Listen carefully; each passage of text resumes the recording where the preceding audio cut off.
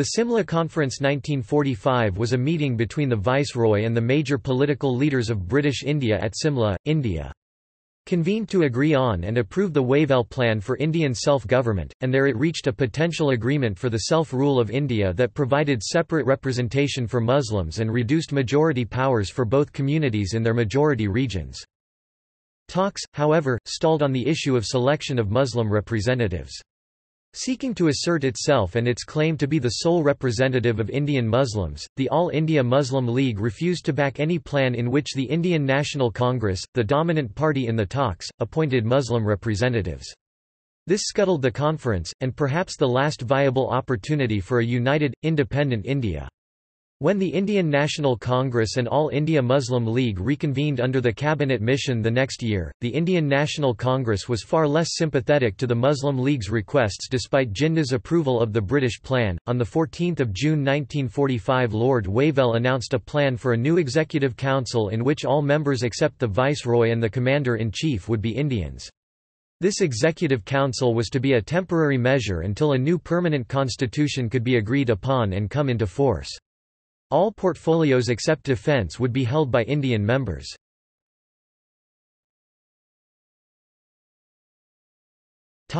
Lord Wavell. Sir Winston Churchill as Prime Minister and Head of War Cabinet proposed Field Marshal Wavell's name to his cabinet in mid-June 1943, as India's next Viceroy. General Sir Claude Auchinleck, who had followed Wavell in his Middle Eastern Command, was to be the next Commander-in-Chief of Indian Army after Lord Wavell. In October 1943, the British government decided to replace Lord Linlithgow with Lord Wavell as the Viceroy of India. Before assuming the viceroyalty, Lord Wavell had been head of the Indian Army and thus had an understanding of the Indian situation. On becoming Viceroy, Wavell's most important task was to present a formula for the future government of India which would be acceptable to both Congress and the Muslim League.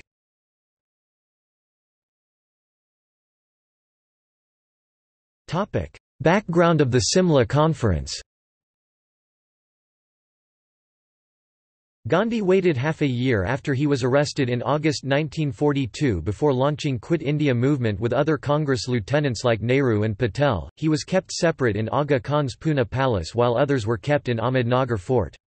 Now he decided to launch his satyagraha. He commenced after the early morning breakfast on the 21st of February 1943 a fast for 21 days. Weighing 109 pounds when he started fast, lost 18 pounds after his 21-day ordeal. Fearing the death of Gandhi in prison as before him, Kasturba his wife and Mahadev Desai his private secretary were died in the same prison in Pune Palace. Lord Linlithgow recommended Churchill immediate unconditional release of Gandhi. Churchill wrote back to Linlithgow, "It seems almost certain that the old rascal, Gandhi, will emerge all better for his so-called fast." Gandhi broke his fast on 3 March 1943. Gandhi suffered from malaria, and after that his health was seriously deteriorated. New Viceroy Archibald Wavell recommended his unconditional release. Leo Amery, the Secretary of State for India, convinced Churchill to release Gandhi on medical grounds, so he was released. Instead of dying, Gandhi showed remarkable resilience and recovered. It was quite funny when Churchill sent Wavell a peevish telegram asking why Gandhi has not died yet. Communal problem was the greatest problem for any political advance in India, so Wavell also began to agree with Amery's conviction that until aged Trinity, Gandhi, Churchill and Jinnah, is in lead, there is a little chance of any political advance. Lord Wavell had a plan in his mind and was eager to invite key leaders to a summit, but he was waiting for something to come out of Gandhi-Jinnah meetings rescheduled on 9 September.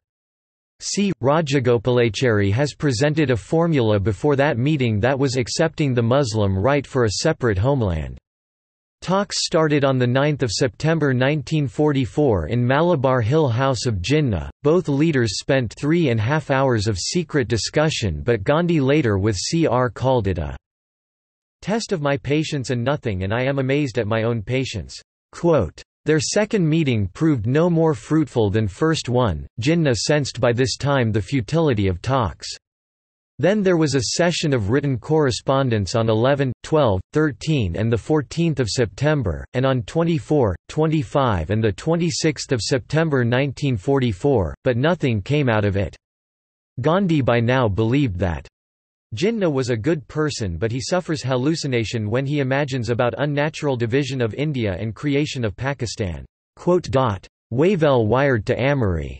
Gandhi wants independence first and then willing to resolve communal problem as he is profoundly a Hindu and wants transfer of full power to some nebulous national, while Jinnah wants to settle down communal problem first and then wants independence as he has lost his trust in Congress and Hindus. Wavell also viewed this mini-summit breakdown a personal challenge to bring together two parties. He has many creative ideas, and was willing to use his influence and power to settle the communal deadlock. He would try to bring some moderate Indian leaders on a settlement by calling them to Shimla, India's summer capital. His list included, as he told to Amory, Gandhi and one other of Congress Party, Jinnah and one other member of Muslim League, Dr. Ambedkar to represent depressed classes, Tara Singh to represent Sikhs, M. N. Roy for labor representation, and some other to represent non-Congress and non-League Hindus and Muslims. After correspondence with Amory in October, now Wavell decided to write Churchill directly, and he tried to convince Churchill in this regard, though he was sure that Churchill was reluctant for any summit as he hate India and anything to do with it. Churchill informed Amory the possibility to see Wavell not before March 1945. Wavell on his own behalf met with Jinnah on 6 December, and tried to convince him to live in united India, as this will be much more beneficial for all, as it will represent a strong nation on international level. Jinnah argued that, "Indian unity was only a British creation." Bengal's Governor Richard Casey was well informed about Congress-League relation that he wrote to Wavell, "Congress is basically responsible for the growth of Pakistan idea, by the way they treated the Muslims, especially by refusing them into coalition provincial governments." Wavell agreed with everything Casey said about Pakistan, writing in his reply, "I do not believe that Pakistan will work." Churchill chaired his war cabinet that reviewed and rejected Wavell's proposal for constitutional reforms in India on December 18. But Wavell was invited to visit England, and met with Churchill and cabinet in May 1945. Wavell was allowed to fly back to India in June 1945 to release Congress Working Committee member and start talks that was later called Simla Conference. Wavell decided to call all key leaders of India in Shimla on 25 June 1945 and broadcast a message to all Indians on 14 June 1945 showing British willingness to give India Dominion status as soon as possible if the communal deadlock is broken down. "India needs a surgical operation," Nehru noted after considering Wavell's idea. "We have to get rid of our preoccupation with petty problem," as he considered communal problem a petty problem. Jinnah accepted the invitation, but if he could meet with Wavell alone first on 24 June.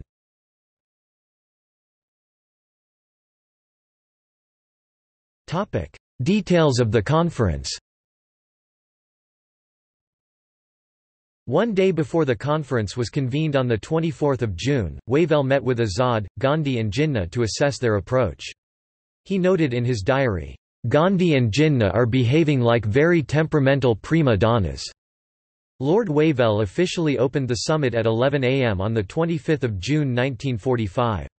In the beginning, Azad, being President of Congress, spoke of its non-communal character. Jinnah spoke of Congress's predominantly Hindu character. At that point there was a tug of war that was settled down by Wavell's intervention.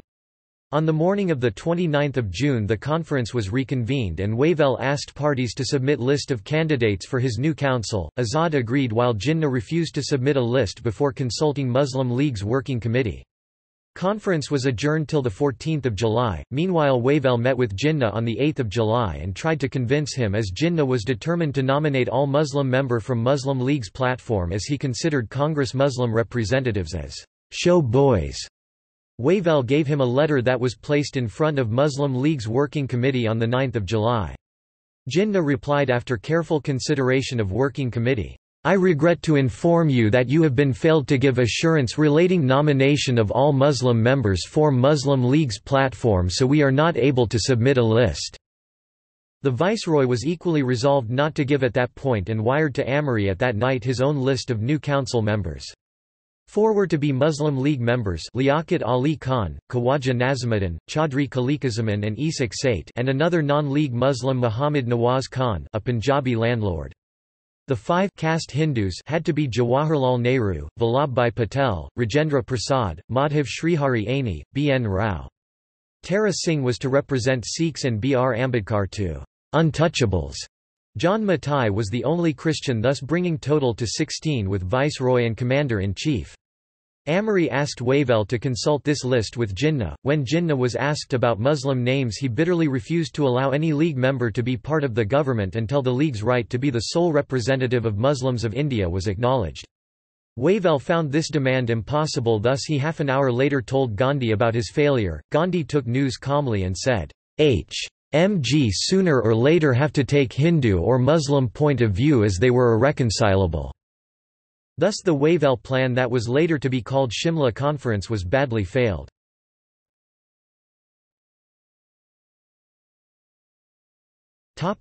Detailed Wavell plan.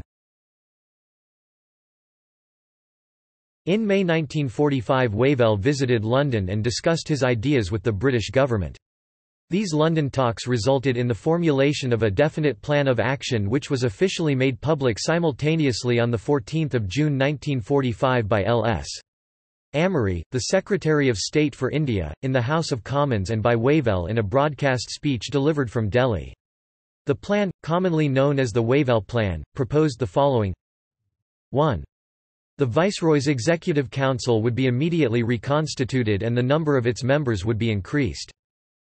2. In the council there would be equal representation of high caste Hindus and Muslims. 3. Other minorities including low caste Hindus, Shudras and Sikhs would be given representation in the council. 4. All the members of the council, except the viceroy and the commander-in-chief, would be Indians. 5. An Indian would be appointed as the member for foreign affairs in the council. However, a British commissioner would be responsible for trade matters. 6. The defence of India would remain in British hands until power was ultimately transferred to Indians. 7. The Viceroy would convene a meeting of Indian politicians including the leaders of Congress and the Muslim League at which they would nominate members of the new council. 8. If this plan were to be approved for the central government, then similar councils of local political leaders would be formed in all the provinces. 9. None of the changes suggested would in any way prejudice or prejudge the essential form of the future permanent constitution of India.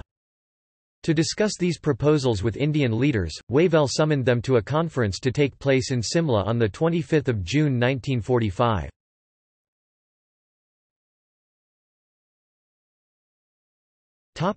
Criticism of Wavell plan. The Wavell Plan, in essence, proposed the complete Indianization of the Executive Council, but instead of asking all the parties to nominate members to the Executive Council from all the communities, seats were reserved for members on the basis of religion and caste, with the caste Hindus and Muslims being represented on it on the basis of parity. Even Mahatma Gandhi resented the use of the words caste Hindus. While the plan proposed immediate changes to the composition of the Executive Council, it did not contain any guarantee of Indian independence, nor did it contain any mention of a future Constituent Assembly or any proposals for the division of power between the various parties of India.